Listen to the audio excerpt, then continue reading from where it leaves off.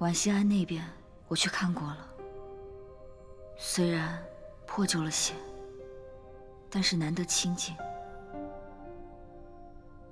元皇后挺好的。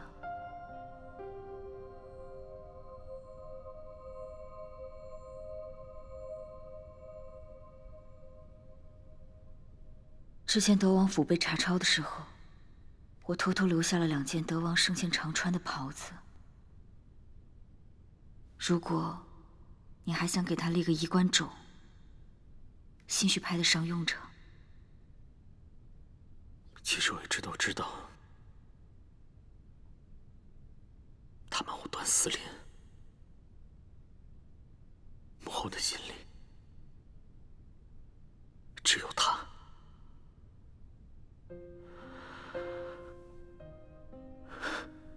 若说没有怀疑过自己的身世，那是自欺欺人。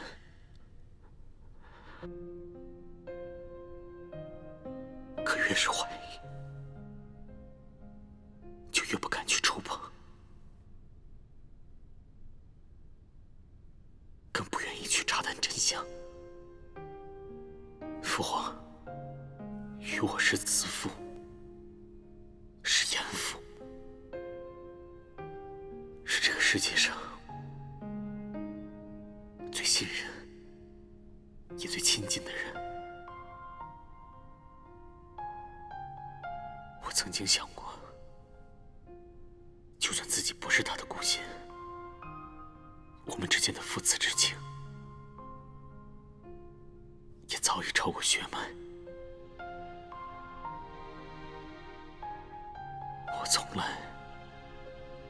我从来就不在乎什么皇位，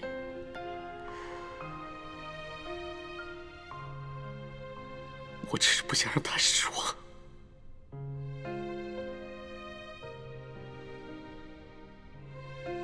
可谁会料到，父皇的心里埋藏的只有恨，只有恨。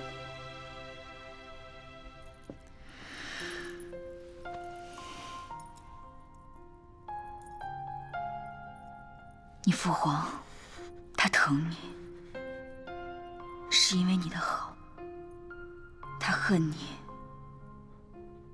也是因为你的好。只是你父皇，他终归是一个可怜人。人都有选择，可惜他偏偏选择了一条走不到尽头的路，还要拖着你们所有人一起。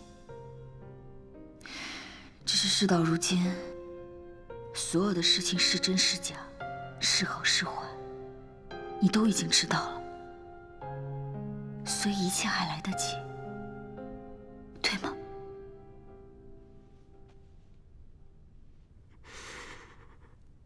来得及，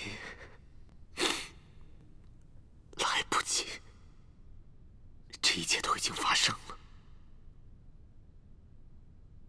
我何时曾有过选择？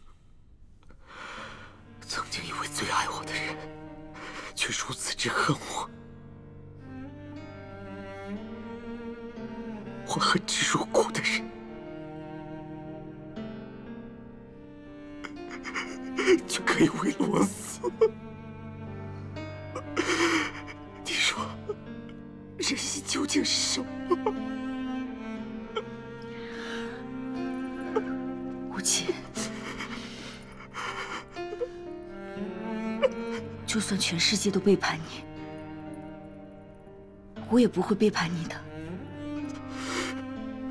我会永远都在你身边，我不会离开你的。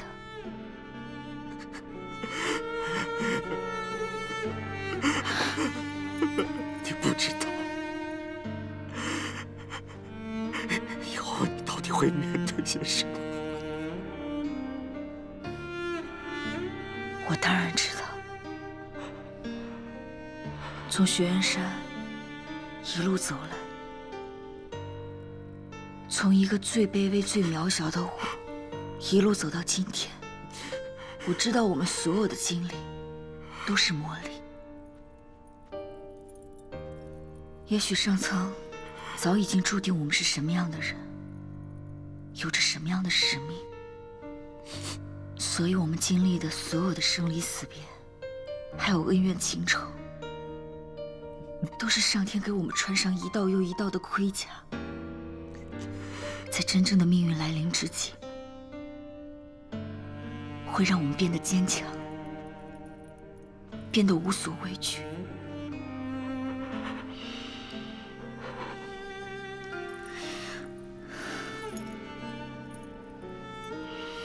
无极，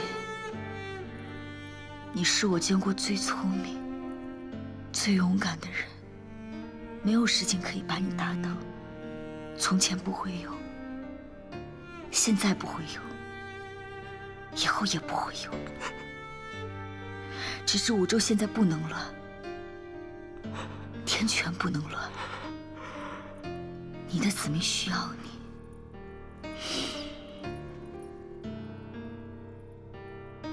我也需要你。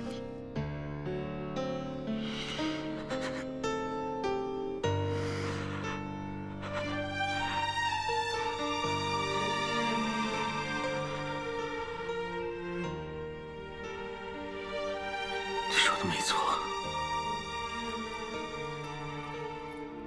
一个君王，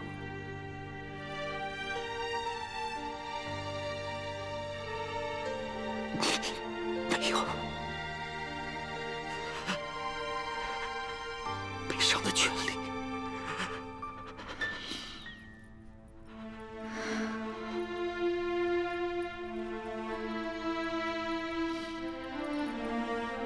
我在呢。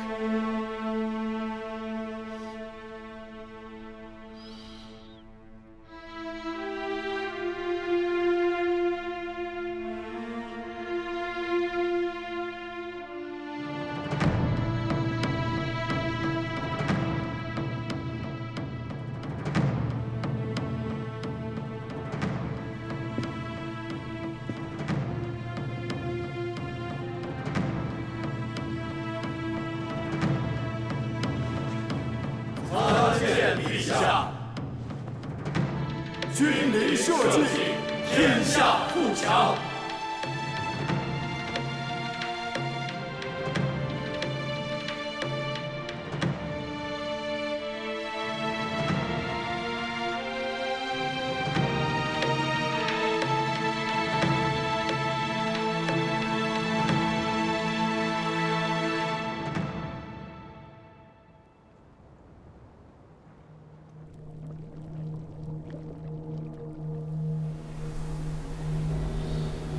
这可如何是好啊！若我们不是这穹苍的长老，谁能想到这长青殿下竟藏着地飞天的封印巨石？我看这1000年的封印，怕是再也困不住他了。今日我召集各位来，就是要商议此事。如今地飞天之力又起风浪，月卓渊的那半残石已经守不住了。 眼前的这一半，万万不能再生差错。诸位都是上古穹苍长老的传人，只有大家联手加持封印，才能避免天下生灵涂炭。我等虽然身负重任，看守这残石，可时至今日，这封印之石的暗黑之力日渐强盛，只怕我们4人的幻术灵力。 已不是他的对手。长老的意思是，我们4人可用元神合力压制暗黑之力，加持封印。但是，此法虽可解一时之急，却不能永绝后患，便只能交由天地命数了。既是我们的使命，那便开始吧。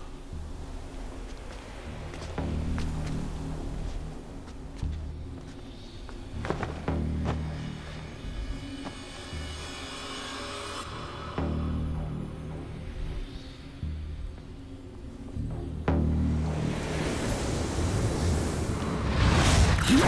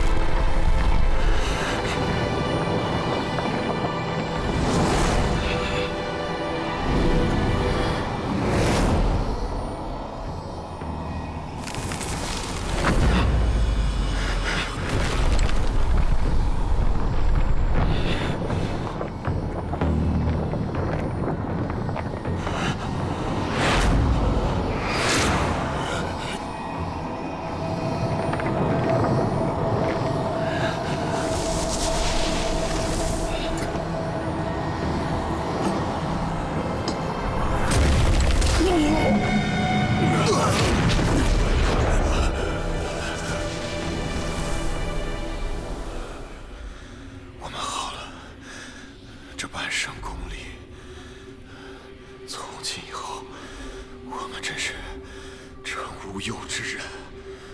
不是，还有无极吗？他找到妖女了吗？啊？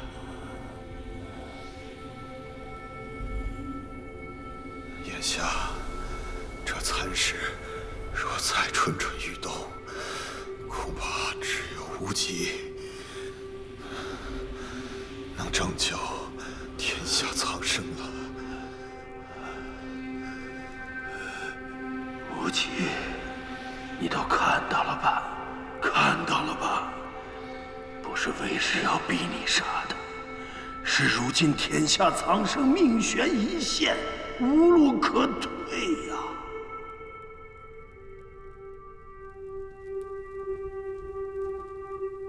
待他回到穹苍，只有妖女和地飞天一同毁灭，五洲方才得生啊！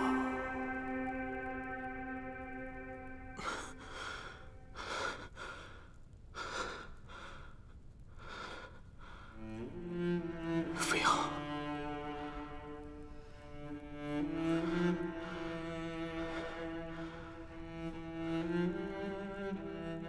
要怎么做才能让五洲安泰？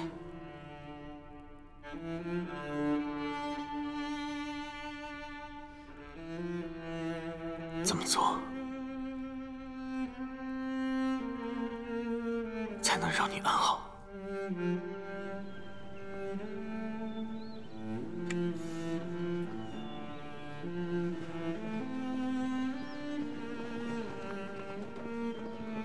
玄灵真夜的天玄之人就在你身边，杀了他，这世上就再也没有任何人能够危及你的生命。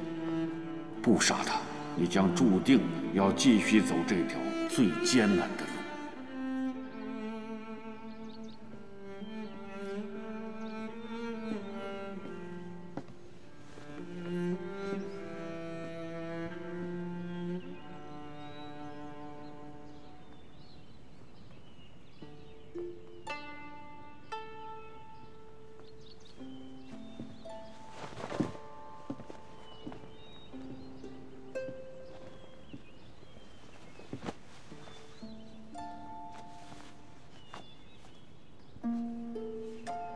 怎么一个人站在这里？当心别着凉了。我看你好几天都没合眼了，终于能睡上一觉，再好不过了。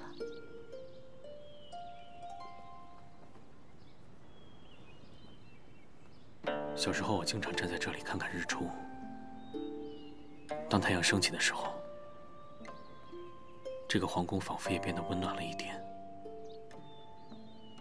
世道的艰难，人心的险恶，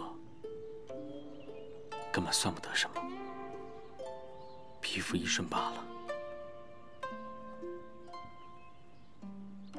我小时候也喜欢站在玄元山上看太阳。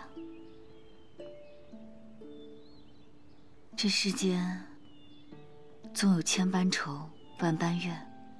还有那数不清的拿得起与放不下，但是太阳从来不会在意这些，每天还是反反复复按照自己的路，每天都会照常升起。守得日出日落容易，守得人心难。谁让这人心最容易变呢？我一直相信，这世界上没有过不去的劫，没有踏不平的疆土，没有劈不裂的恩怨，只有守不住的人心。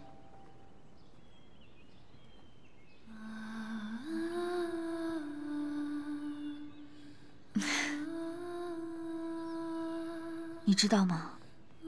我记得第一次我在玄元山的甜豆赛上遇到你的时候，我心里就在想，这个人到底是什么来头？为什么一边害我，还一边在帮我？还没想明白呢，就已经到了太渊。那时我就想，我呢，一定要把这个人的面具摘下来，然后好好把他看清楚。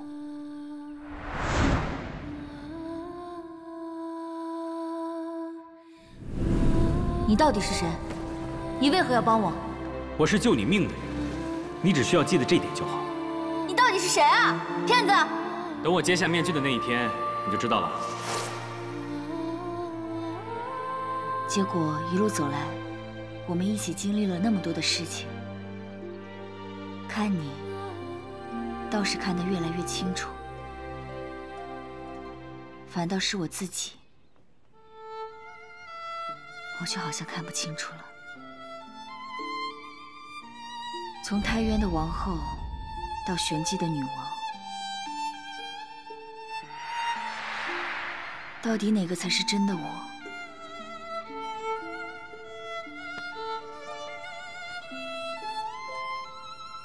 你只需要记得，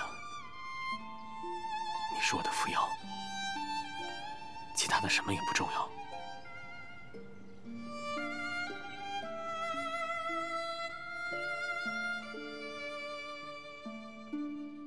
无极，你说有没有这样一个五洲，到处都充满着光明，还有平等？就算有那些我们避免不了的黑暗，但还有人努力地在为这些光明还有平等做着事情。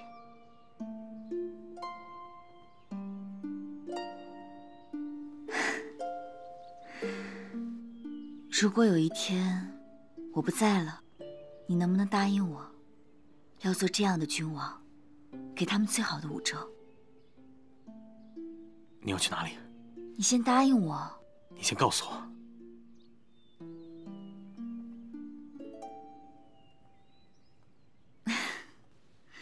看把你紧张的，我还能去哪儿呢？我可是玄机的女王，我还有我的子民在等着我呢。就是因为有你们这些拖累，害得我都没有好好玩一玩。等忙完了这一阵，我就把五洲好好的看一看，到时候想去的地方都玩一玩，去那些……我陪你。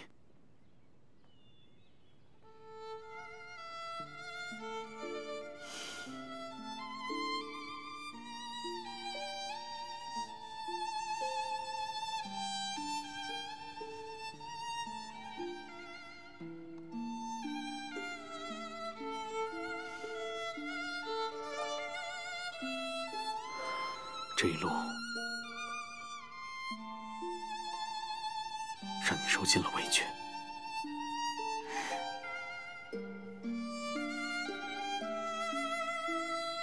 因为我们都有不得不做的事情，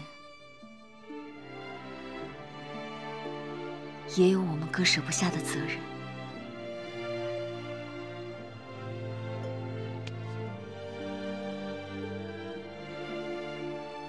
割舍不下的是你。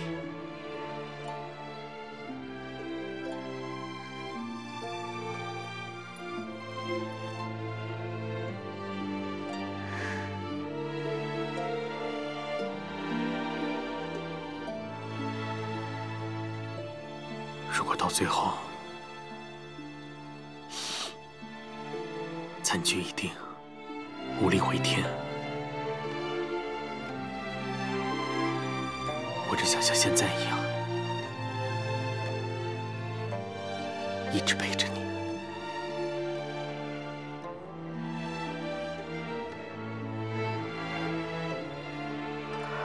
你就是祸乱五洲的罪魁祸首。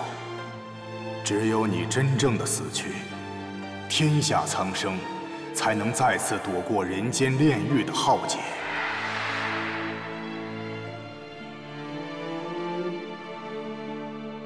无极，你要杀了他，只能是你，必须是你。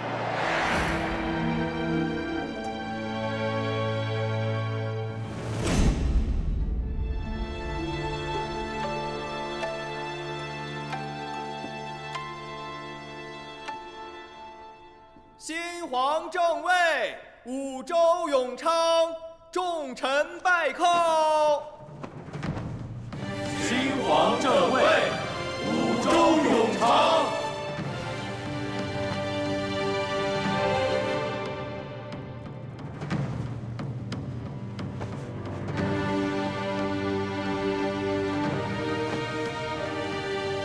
众卿平身。谢皇上。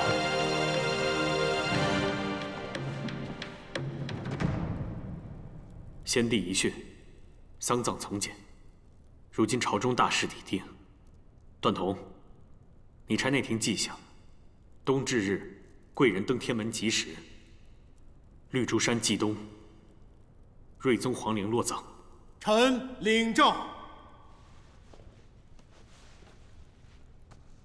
陛下，偏权新皇登基，理应派出御前使节前往穹苍接领受封诏书。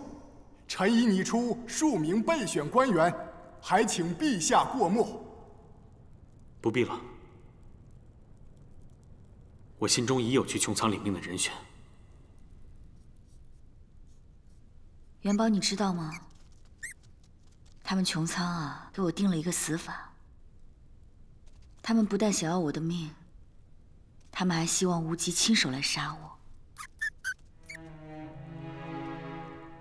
我当然知道无极不会啊，只不过呢，如果他不杀我，就等于是杀了成千上万的人。别人不知道，你还不知道吗？妖女不死，五州浩劫。之前的那些变故，已经让他不堪重负了，我好心疼他。我又怎么能让他一辈子都活在自责与内疚之中呢？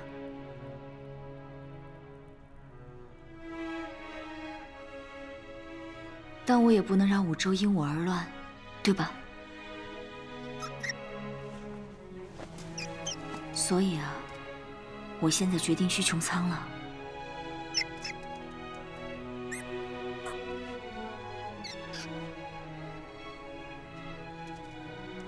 元宝，我知道你最厉害了。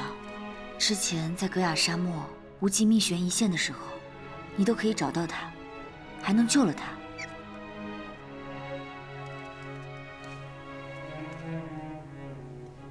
这个是我的头发，我现在把它交给你。我希望有一天，无论我在哪儿，你都可以带着无极前来找到我。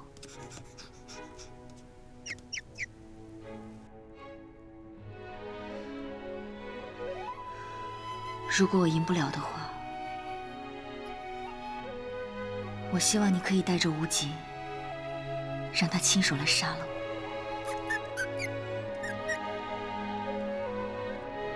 我只有这一个请求，请你一定要答应我。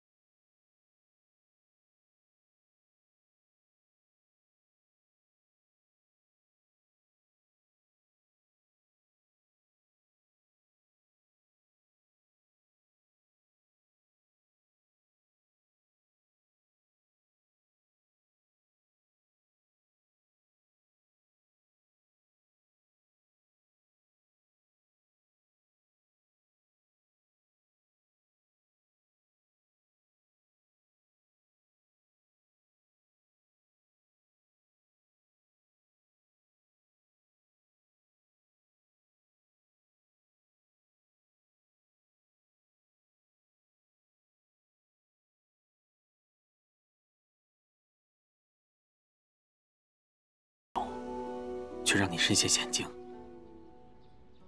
等我赶回去的时候，一切已经来不及了。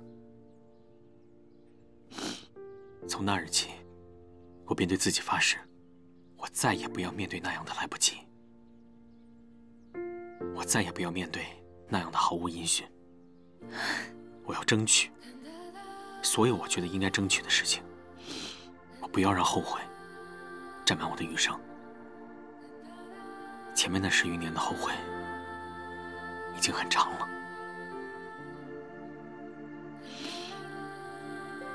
以后啊，你要去哪里，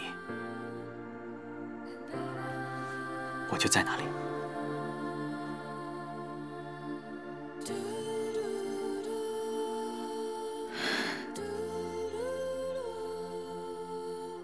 哎，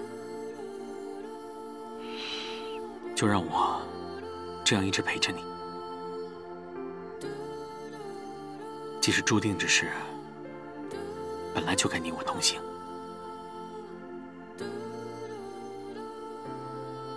命中注定也好，天命难违也罢，如果这就是我们应该承担的，那我们便共同面对吧。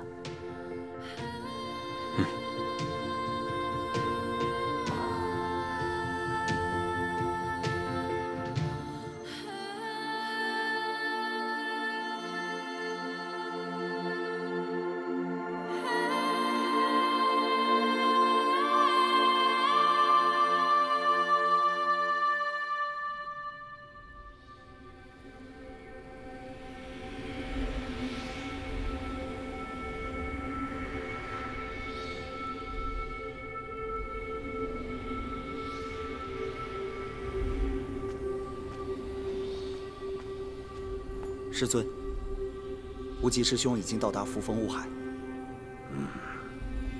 还带了一位女子。知道了，下去吧。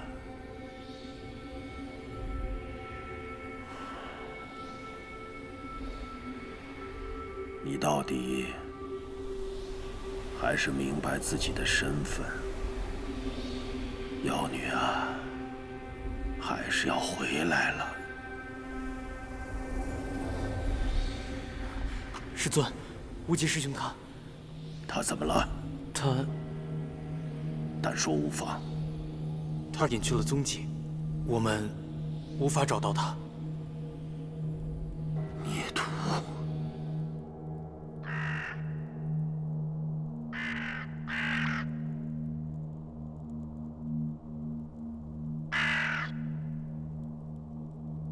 好，好，你们来了就好。幻生殿恭候你们多时了。找到他们。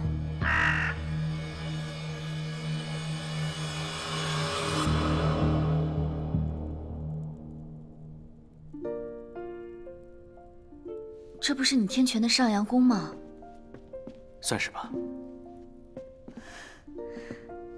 你是照着上阳宫的样子，在这又修了一处。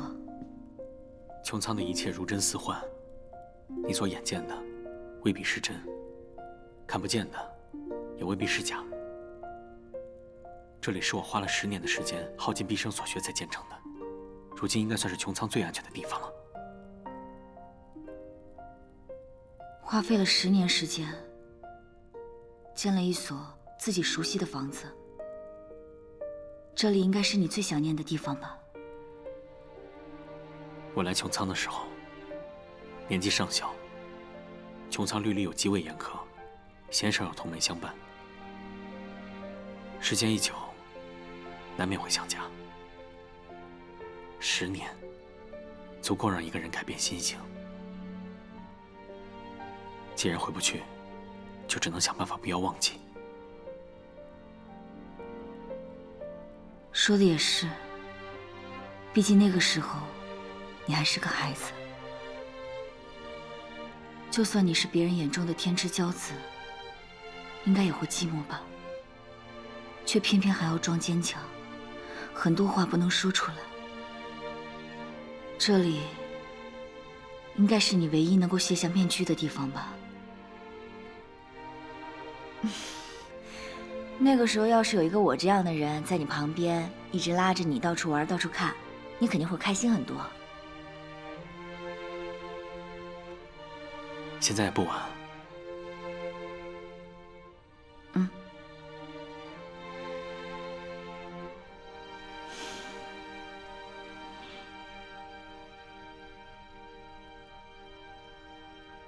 嗯。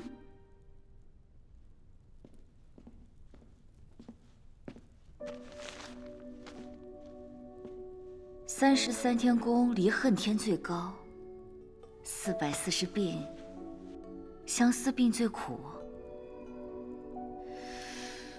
原来无极太子也会写这么酸的诗啊！好了，来交代一下吧，这是让哪个师姐师妹伤了心，可怜巴巴的写下这种句子啊？嗯？怎么？你吃醋了？我怎么可能会吃醋啊？是吗？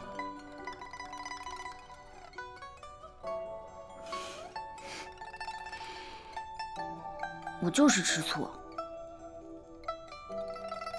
你是我的，你怎么能去相思别人呢？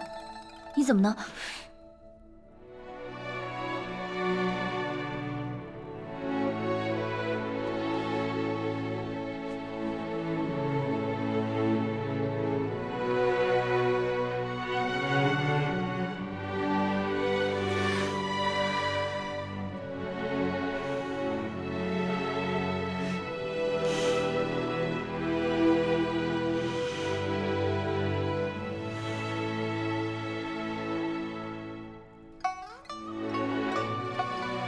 这是你第一次说我是你的。你就是我的，你永远都是我的。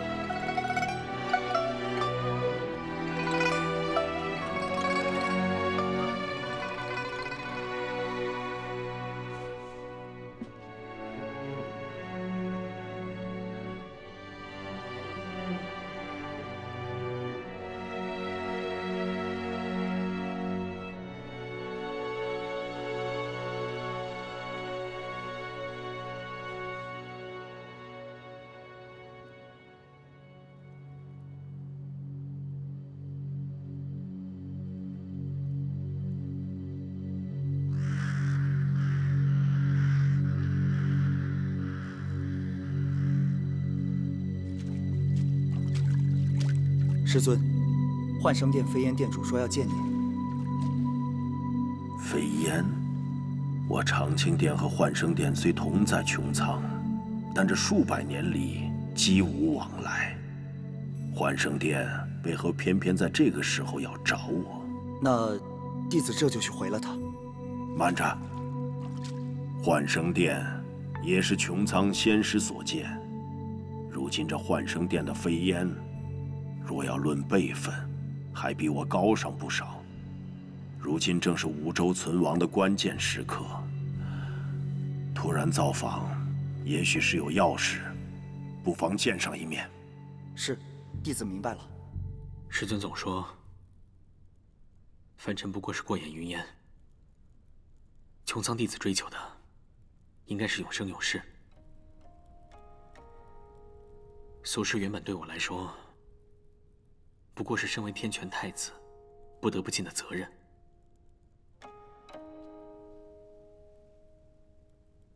直到遇到你，这一切都变了。遇上你的每一时、每一刻，我都觉得好快乐，但好短暂。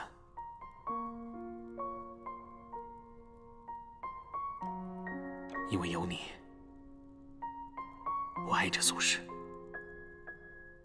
也因为有你，我第一次想要活得长久。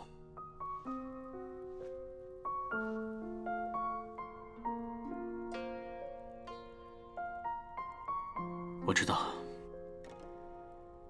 你是抱着必死的决心才来到穹苍，我也知道一个人的生死和天下苍生比起来，其实算不得什么。可如果这个人是你，我就不能。无极，扶摇，只要有1分的机会，我都要跟你一起活着。我不相信有什么天道大义，需要牺牲一个无辜的生命来成就。如果真不能避免，那我们一起。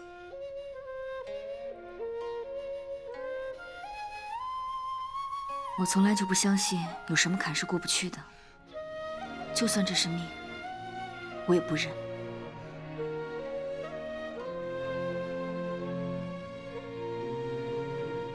好。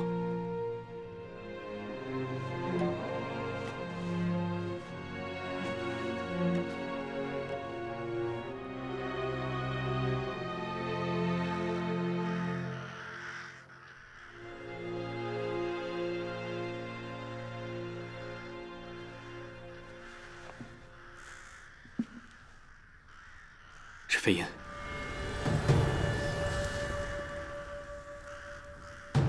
我们才来到穹苍1个多时辰，幻生殿就已经派出这么多的眼线。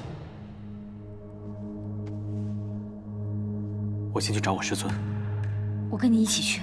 不，师尊正要拿你，我不能让你去自投罗网。如果我不随你去，你师尊会放过你吗？